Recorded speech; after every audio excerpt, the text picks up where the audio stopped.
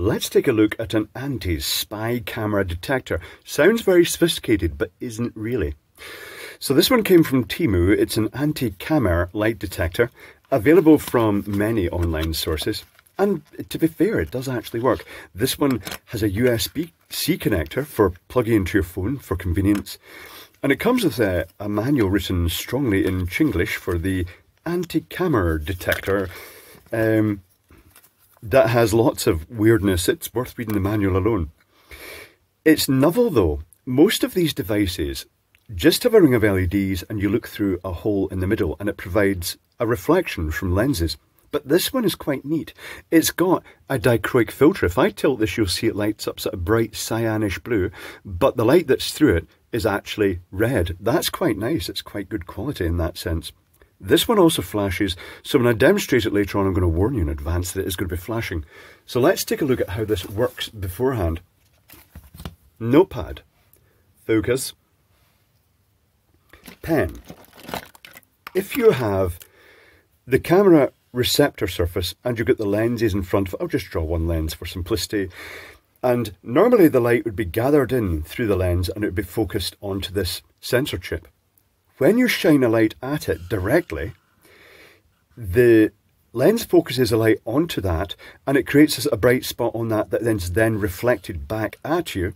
And by looking through this, you're really looking for a sharp dot of light, and I will demonstrate that. And then you have to apply some level of discrimination as to what it is that's actually causing that reflection, because as well as the tiny little lenses and pinhole cameras, you will find that things like LEDs also cause reflections. So let me just move this out of the way, and I'm going to actually set this up so you can see it. So at this point in time, I'm going to warn you that it's about to start really flashing on and off red. So if you've got a photosensitive issue, then be aware that this is about to get very stroby right now. Okay, brief spell of hideous flashing, and then I'll tell you when it's stopped. So this is a little spy camera. You can see the lens in the middle is reflecting that as a little dot. If I hold an LED here, which is unfortunate, the LED does the same. It reflects the image back. This standard magnifier lens, if I bring it down to the point it is focused onto the bench, you'll see it also reflects only when it's at the focal point. And the other thing I'll show you is retroreflective material. This is a safety cap which has the reflective piping in the edge. Right, the flashing is about to stop. The bulk of the flashing is now stopped. I'll just show you this. It has the LEDs flashing there. That is it. I shall unplug it now. Righty-ho. Not sure what the power consumption is because I didn't have an adapter to measure. Also, it's flashing, which doesn't really help with that. I wonder if it's a chip. Well, we'll find out because I'm about to open it. Something worth mentioning, this retroreflective hat, the work cap, this grey material, the way it works is they basically have a fine covering of tiny little glass beads that acts as loads of lens and a reflective surface.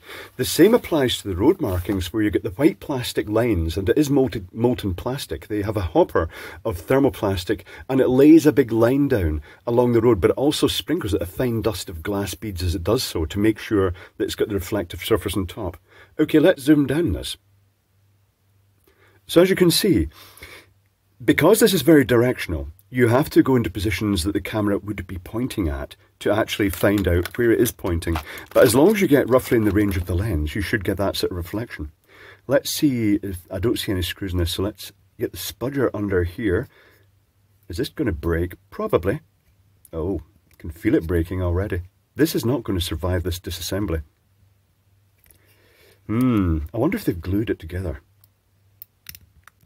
It is kind of disintegrating, it's coming apart. Slip the spudger in here, and I think it's the one that uses the little pins, but I'm not sure. I don't think it's the clips as such. It did use pins. Here's the lovely dichroic glass lens, a nice deep red.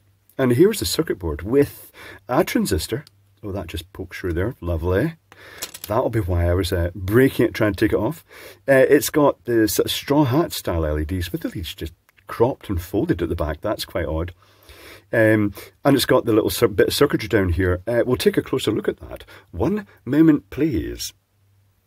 Reverse engineering is complete. Let's explore the circuitry. It's not very complicated, as you might expect, and is based on a dedicated chip. I wondered initially if it was going to be a sort of flip-flop two-transistor thing, but it is a dedicated chip for flashing LEDs. Of the 6 pins of the SOT23 type package, only 3 of the pins are actually used, so they could have used a transistor type package. There is an oddity here. This is the USB-C port. It's got the 2 pins that indicate that you can draw current from. Only one of the resistor positions is populated by a 4.6k resistor. The closest standard value to that is 4.7. I don't know if they've just left the other one off or I've knocked it off while taking it apart. I don't think I did, but I think only one was populated. I did plug it into my Doogie type phone and it was absolutely fine. It started flashing away even without turning the phone on. So we've got the power coming on, the 2 positive, the multiple negatives, so you can actually put it the other way around. We have a couple of the capacitors, one as a sort of reservoir capacitor, one just sort of noise filtering, providing power to the chip, which then drives the transistor via a couple of resistors, and then there's a 15 ohm resistor, 150, 15 and 0 as a decimal multiplier, going out to the 6 LEDs in parallel. Let me show you the schematic. Oh, I didn't find the chip, by the way. I'll write that in what it is. I shall zoom down on this just a little bit more. So that was a 23302, 23302H. That drew a blank. It might be a custom code for something that's been set up specifically for this task. So here's the USB-C port. There is one of the programming pins pulled down to the 0 volt rail. I think that's pulled to the 0 volt rail. Yes, it is pulled to the 0 volt rail. There's the big capacitor. I'll draw that as a slightly thicker capacitor like that, but not electrolytics, just standard ceramic capacitors. So however you want then a smaller one for filtering.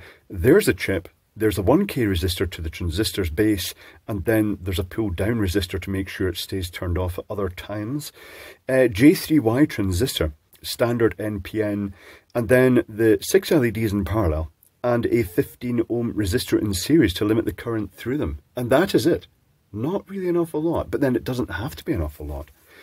Technically speaking, if we did actually get 5 volts at the circuitry, and we dropped, say, 2 volts across the red LEDs, 3 volts to drop, I equals V divided by the 15 ohms equals 200 milliamps divided by the 6 LEDs equals roughly 33 milliamps each, but they're being pulsed, so that's kind of all right. It's kind of running them on an average about 15 milliamps, which is perfectly acceptable, and they've done that just for extra brightness. But there we have it. I think the key thing that makes this special is this lovely dichroic disc in the middle of it. Dichroic glass is glass that has a metallization layer that is exactly 1 wavelength of light thick. So you can select which wavelength it's going to be. It will pass that wavelength, but the other wavelengths will just basically bounce off it like a mirror. And in this case, it's a sort of cyan-y looking mirror, but passing a sort of fairly deep red matched roughly to the LEDs. But there we have it. It is the spy camera detector. Sounds very sophisticated, but in reality, it's not that sophisticated. And you can't just point it around the room randomly expecting the cameras to show up. You have to get in line of an axis with where the camera's pointing, and then use common sense to decide, is it just an LED in a smoke detector, or is that a camera that's observing you above your temporary accommodation bed?